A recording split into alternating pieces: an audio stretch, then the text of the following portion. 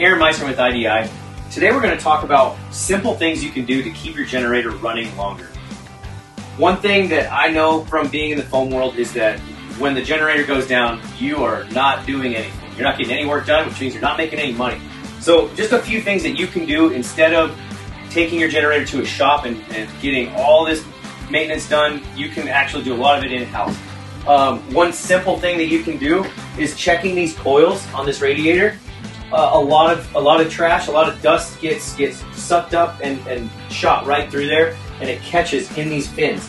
You can take this off. You can pressure wash it. It's a very, very common thing that will actually make your generator engine overheat. Another thing is changing out our oil filter down here.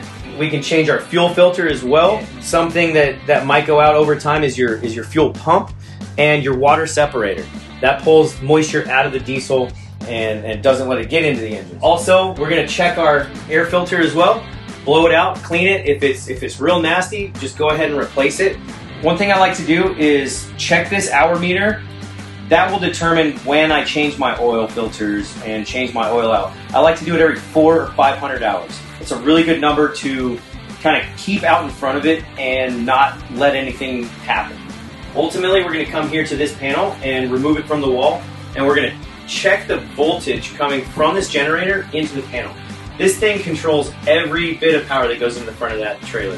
One thing I've learned in the foam business is that electronic pieces getting the wrong power is not fun. It will fry boards, it will burn fuses, it'll do all sorts of crazy things in there.